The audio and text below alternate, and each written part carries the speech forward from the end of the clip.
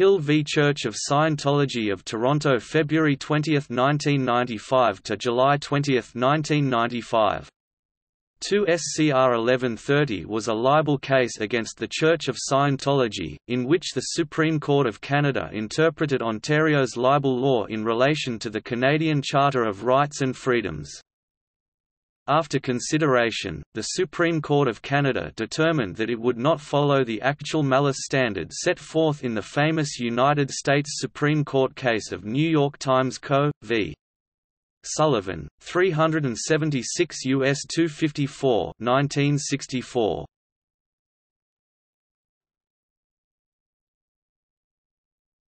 Topic overview.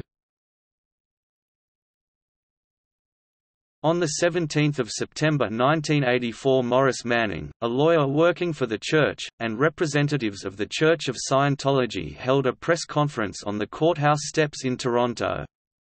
Manning, wearing his barrister's gown, read from and commented upon allegations in a notice of motion by Scientology, intending to commence criminal contempt proceedings against a Crown attorney, Casey Hill. The motion alleged Hill had misled a judge and had breached orders sealing certain documents belonging to Scientology in R.V. Church of Scientology of Toronto. At the contempt proceeding where the appellants were seeking a fine or imprisonment against the defendant, the allegations against Hill were found to be completely untrue and without foundation. Thus Hill launched a lawsuit for damages in libel against the appellants. Both appellants were found jointly liable for general damages of $300,000 and Scientology alone was liable for aggravated damages of $500,000 and punitive damages of $800,000. The judgment was affirmed in a 1993 decision by the Court of Appeal for Ontario. The major issues raised in this appeal were, was the common law of defamation valid in light of the Canadian Charter of Rights and Freedoms, and whether the jury's award of damages could stand.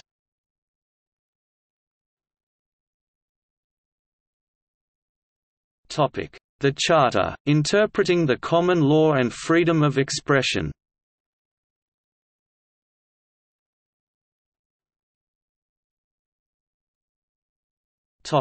Appellants' arguments.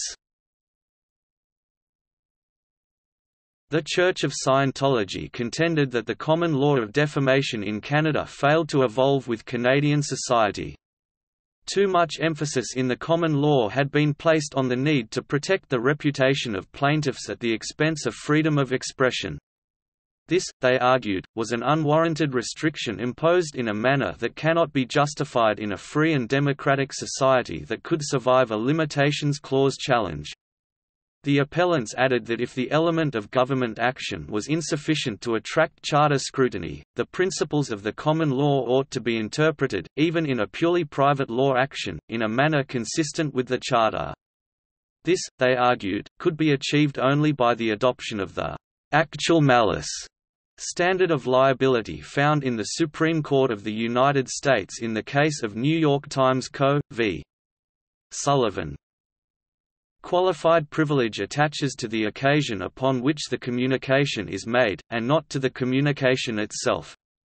The legal effect of the defense of qualified privilege is to rebut the inference, which normally arises from the publication of defamatory words, that they were spoken with malice. Where the occasion is shown to be privileged, the bona fides of the defendant is presumed and the defendant is free to publish, with impunity, remarks which may be defamatory and untrue about the plaintiff.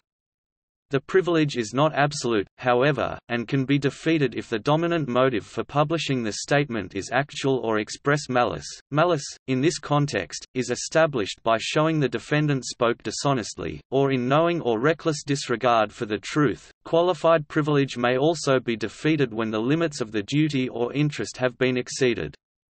The fact that an occasion is privileged does not necessarily protect all that is said or written on that occasion. The information communicated must be reasonably appropriate in the context of the circumstances existing on the occasion when that information was given.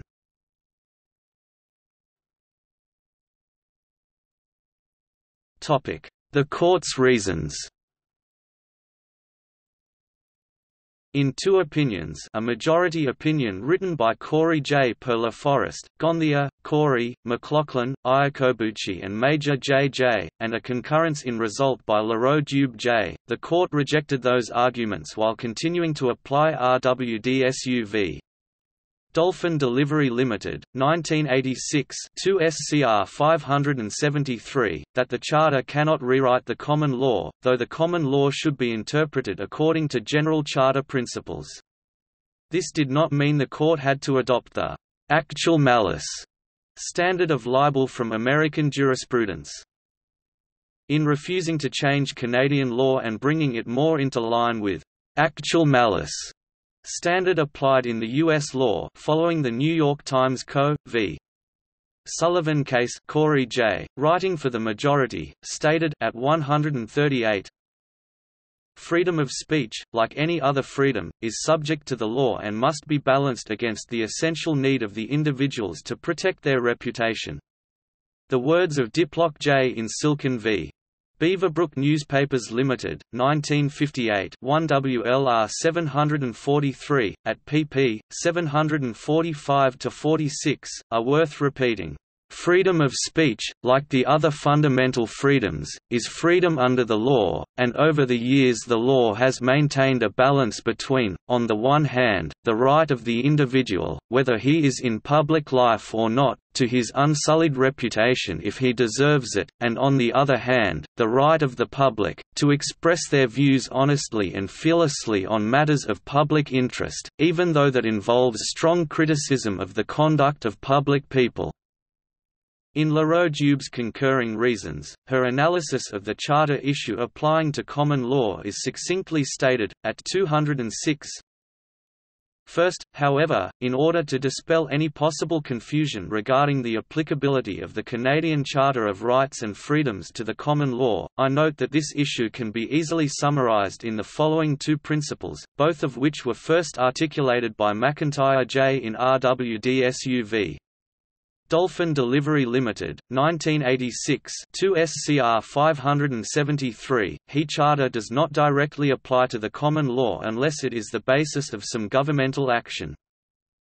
Even though the Charter does not directly apply to the common law absent government action, the common law must nonetheless be developed in accordance with Charter values. To the same effect, CRV Salaturo, 1991 3 SCR 654, Dagonet v. Canadian Broadcasting Corp., 1994 3 SCR 835, and R.V. Park, 1995 2 SCR 836, per Leroux Dube J. In other words, the basic rule is that absent government action, the Charter applies only indirectly to the common law.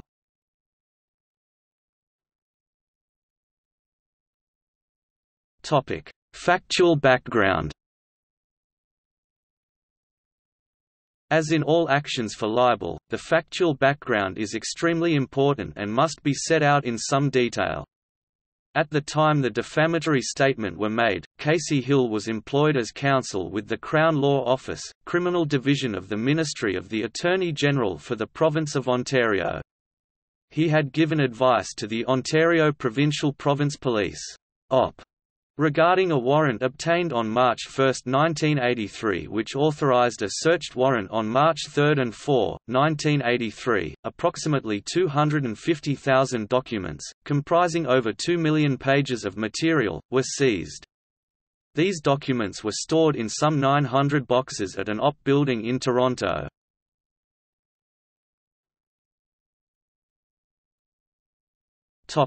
Result.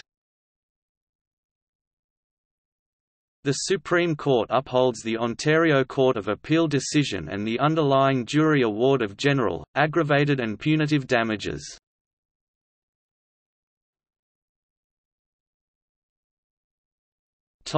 Largest libel award in Canada. The jury award that was upheld in this appeal was the largest libel award in Canadian history. Barrister Manning and the Church of Scientology were found jointly liable for general damages of $300,000. Scientology alone was liable for aggravated damages of $500,000 and punitive damages of $800,000, making Scientology's total liability $1,600,000. It was not until 2008 that this record was broken. 1.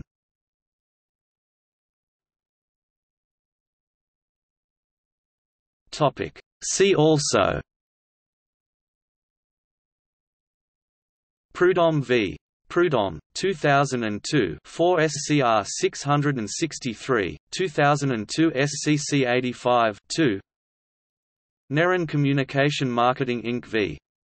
Chambre des Notaires du Québec, 2004, 3 SCR 95, 2004 SCC 53 3. Scientology and the legal system.